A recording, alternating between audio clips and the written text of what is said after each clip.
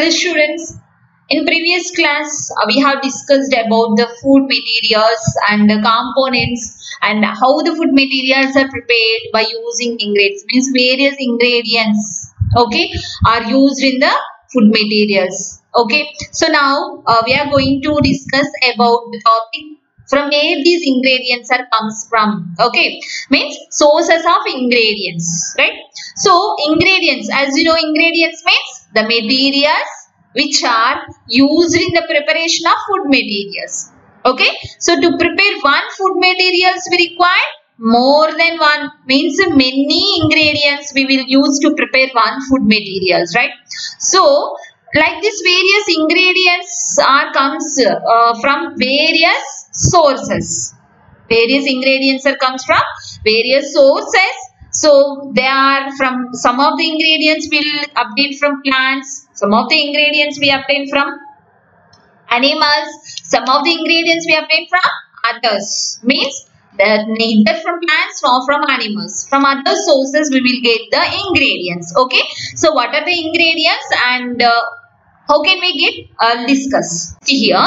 First of all, we have some ingredients are there in this table. So ingredients which we use in the preparation of food materials. Okay. So here plant or animal or others. Right. If it is comes from or obtained from plants, we have to write P. Okay. If it is obtained from animal, we have to write A. Or it is not from plant, not from animal, we have to write that is O. O means others, right? Then come to name of the plant or animal. If obtained from plant, if this ingredient obtained from plant, we have to write the plant name here. If these ingredient obtained from animal, we need to write the animal name, or others means others. Okay, the name of the source we have to write here, and we have to write here whether it is comes from plants, animals, or anything. Okay. Let us start to fill the table. First ingredient, cooking oil. Okay. So we have different cooking oils are there, like sunflower oil, groundnut oil, palm oil. Many oils are there, but every oil, most of oil will get from plant. Will get from plant. Groundnut oil. If it is groundnut oil, will get from groundnut plant. If it is sunflower oil, will get from sunflower. If it is coconut oil, will get from coconut. Okay. So likewise, cooking oil which we use in the preparation of food will get from plant. So here I am taking sunflower oil. So that's why the name of the plant is sunflower. As your wish, if the name of the oil, if the oil you get from groundnut oil, if you can write here groundnut. Okay. So next one, honey. Right. Honey is ingredient which used in this preparation of sweets. This we will get from plants, at the same time animals, nothing but insects. Okay. So from plants, the insects like honey bees collect the nectar from flowers. From flowers, the flies, from the flowers, the honey bees collect the nectar and they turn that nectar into honey. Means here the two sources are involved in the preparation of honey. So that's why I have written here plants and animals. That is various flowers and honeybees. Okay, various flowers and honeybees. Come to chips. We have banana chips, potato chips. So that chips will prepare by using the products that is plant product. Okay. If it is potato chips, we'll get the potato chips from plant. So the name of the source is potato. Okay. If it is banana chips, you can write here banana. Then come to turmeric powder. Is turmeric powder which is antibiotic and which provide color to the food material. So this turmeric powder will get from plant. Okay. So which plant? Turmeric plant. Which get from turmeric plant. Then come to salt. Is from where you get the salt? From animals or plants? Okay. It is not from plants, not from animals. We'll get this from others. What is others? Others means we have to write O. So that others is sea. Okay, from sea or ocean we'll get the salt. Then come to dough.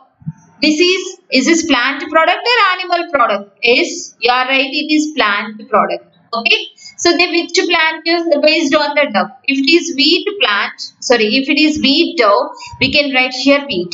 If it is rice dough or rice flour, we can write rice. So based on the type of flour, we had to write the name. For example, if this dough is nothing but it is a wheat dough. So the name of the plant is wheat. Right? Likewise, come to meat. Yes, we'll get meat from animals. Meat will get from animals. Animals means like from where you'll get, from goat we'll get meat, from sheep we'll get meat, from hen. Okay, in some people use meat of a pig. Okay, so like this we'll get meat from the animals. So here what we had to write A. Okay, then come to rice. Is rice is plant product or animal product? Yes, you are right, it is plant product. The name of the plant, paddy. Okay, from paddy plant we'll get rice grains that we are using as our primary food. Then eggs. Okay, eggs. Eggs animal product or plant product? Is eggs animal product. From where you will get the eggs? Hen, duck, rooster, etc. Come to sugar. Is this sugar plant product or animal? Yes, it is a plant product. Which plant? Sugar cane. Okay, sugar cane provides sugar to us. We'll get sugar from the sugar cane. Then come to peanuts. Peanut, it is a plant product. We'll get this from peanut plant. Okay, so these are the ingredients and their sources along with names. You can enrich this list with your own food material, with your own ingredients, and write their sources and their names also. Okay, so here see, we'll get from animals we'll get milk, eggs and meat. If you observe carefully, you will notice that there are a number of animals from which we get different kind of food, isn't it? Goat and sheep gives us meat. Yes, hens and roosters are used as meat. At the same time, the legs also. So, in plant we eat different parts like leaf part, root part. In some plants we will eat even flowers also. Example, cauliflower. Okay. So, likewise we will eat various parts of a plant as our food. So, see here, we get varieties of food materials from plants, isn't it? Yes, we'll get from plants, fruits, flowers, vegetables. We all various materials we will get from plants, not only food materials. Apart from food materials, plant provide like wood, paper, gum, resins, latex, many materials they provide. But here we are discussing only about food materials, right? Okay. Just now we have discussed that carbohydrates, proteins, vitamins, even that sources, that food components also we'll get from these plants. Okay. So in some plants we eat only some parts as our food, isn't it? Yes. For example, mango is there. This is mango tree. In this mango tree, which contain more fruits, lot of fruits are there. Okay, so which part of this mango you will eat? Root part, shoot part, leaves, branches, flowers, fruits. What you will eat? Is we like to eat only fruits. We like to eat only fruits from this plant. Likewise, in some plants, we like to eat flowers. Okay, we like to eat flowers. In some plants like carrot, beetroot, radish, we'll eat root part. Okay, so likewise various plants store the food in various parts. That parts we eat as our food. We take entire plant as food. In some plants we take total plant as our food. Okay, not only fruit part, not only flower part, total all parts of the plant also we'll eat as our food. Okay, then come here, what are the food material, what are the parts of the plant which we eat. Okay, but before going to learn that, here we have some pictures are there. So identify these pictures. Did you ever see these pictures? Yes, food, they are nothing but food ingredients. Okay, food ingredients. So name these food ingredients. Here it is. What is this? Cloves. Means we'll say lavang. This is ilachi. This is cashew nut, almond. This is walnut, pista, kismis. So various food materials are there. So once go through this, do you know? Do you know what is there? To make biryani or kheer, we use different types of ingredients. Yes, such as ilachi. See, you can see the ilachi in the picture. Here is the ilachi. Here is the ilachi. Yes, ilachi. And this is also called cardamom. Come to another one, lavang. We will use lavang. Here is lavang. Okay. This we will call clove. Then dalchini. Here is the dalchini.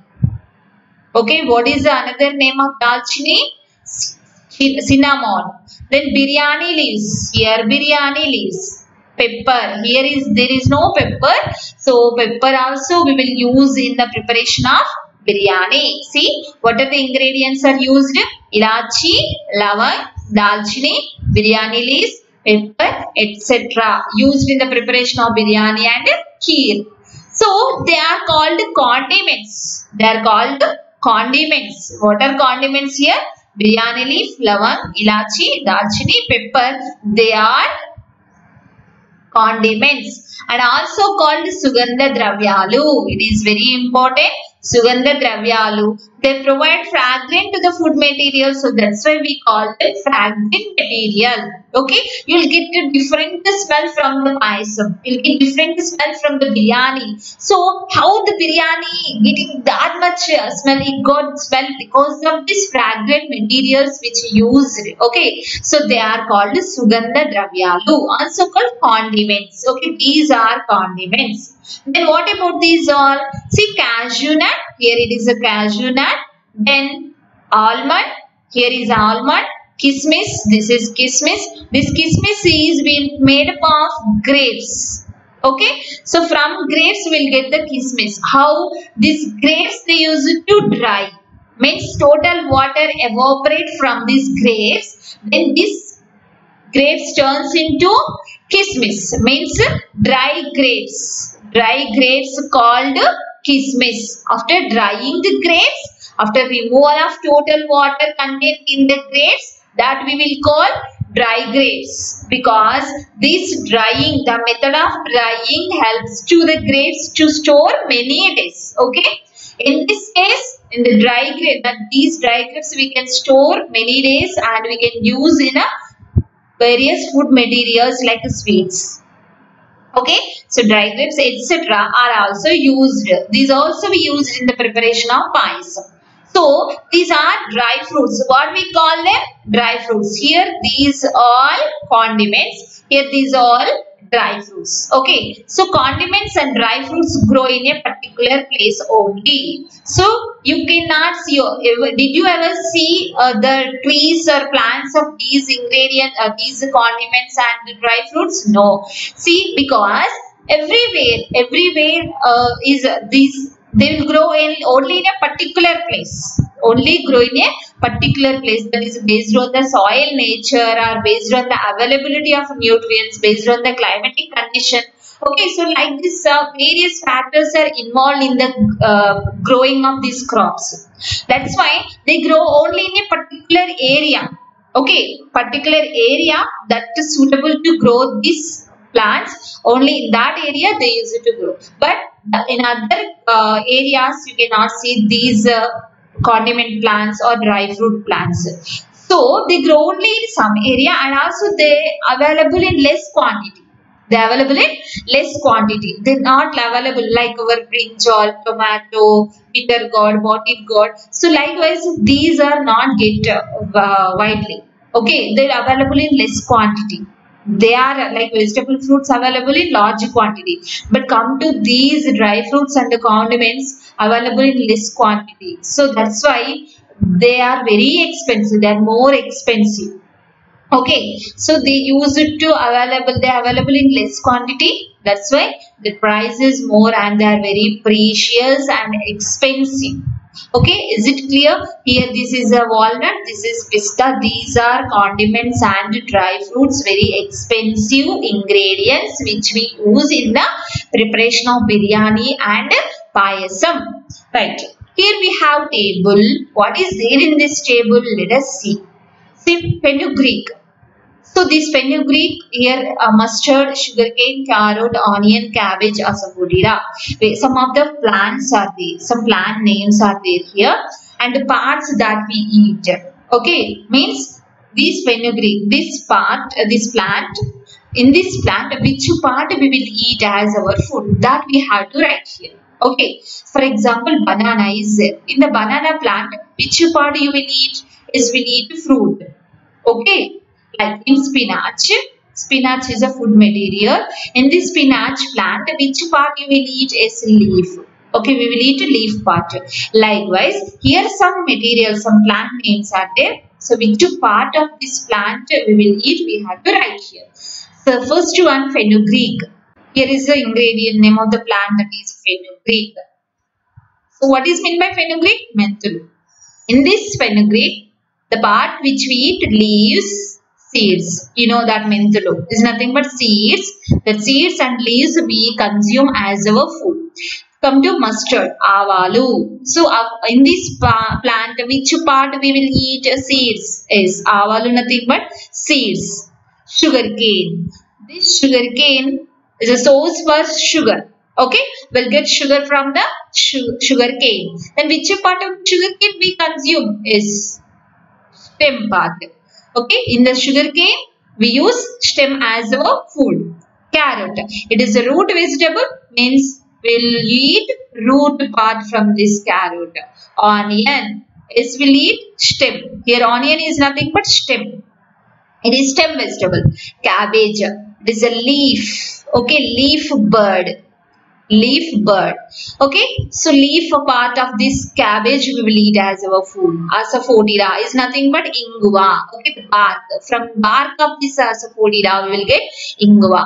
Likewise, many plants, and from that plants we'll get various parts as our food. Okay, so here we have some questions. Let us see the questions. Which part of the plants do we generally use? Generally, fruit parts, right? Fruits, fruit part and leaf part we will use as our food, right? For example, brinjal is nothing but fruit. Mango, apple, they all are fruits. Even some vegetables also nothing but fruit part. That is brinjal, bottle gourd, ridge gourd. Okay, bitter gourd. This is all nothing but fruit part of the plant we are using as our food. Then come to leaf like spinach, coriander. These all leaves. Do we also use flowers as food? Is some flowers also we use as our food. Example, cauliflower, right? Cauliflower is a flower part which we use as our food. Then, is there any plant of which all part of it can be eaten? So, some plants we eat all part like leaf vegetables. Okay, like leaf vegetable we can use, and some asafoetida, that ingwa. Okay, that also we will use all part of the plant we use to eat. Okay, see here. We use various parts of plants for our food, right? Still we have discussed that. Leaves, roots, seeds and fruits of plants are widely used, whereas stems and flowers are not so widely used, isn't it? So we need several ingredients to cook different types of food. Okay, several ingredients we require to cook various food materials. Whatever may be the source of ingredient, whether it is comes from plants or animals or any other source like minerals, salt. So we will use various ingredients to prepare food materials. Okay. So we use some in plenty, but others are needed only in a small quantity, isn't it? Once we see mother going to prepare a curry. Okay. For example, tomato curry. So in preparation of this tomato curry, she used 1 cup of tomatoes, right? 1 cup of tomatoes she used. But She won't use 1 cup of salt, isn't it? Okay.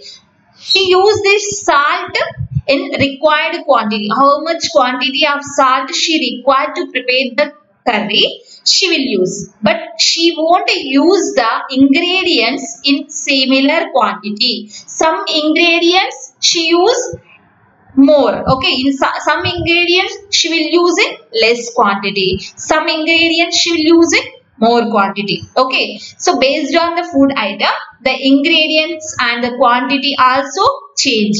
Means here you have to remember, to prepare food materials we require various ingredients. At the same time, the ingredients also we used in various quantity, different quantity. Some ingredients we use in plenty, means in more quantity. Some ingredients we use in less quantity, isn't it? By using that in a proper manner, means some based on the measurements. The measurement gives taste to the food materials. Okay, the measurement is important here. Some we used in more quantity, some are used in less quantity. So that provide taste to the food material. If the salt increase, how it will be? Is it tasted? No. So required amount is essential. So this is the food materials, ingredients and quantity. This remaining next topic, how people develop food habits. This we will discuss in next class.